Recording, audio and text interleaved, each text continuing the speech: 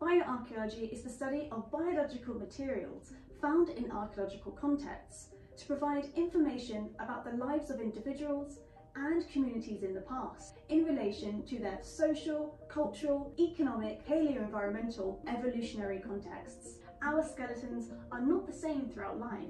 They change in ways that reflect aspects of our individual lived experiences. I broke my toe. It's going to show. By looking at the bones and not the written record, if there is one, the bioarchaeologist is less likely to have historical bias.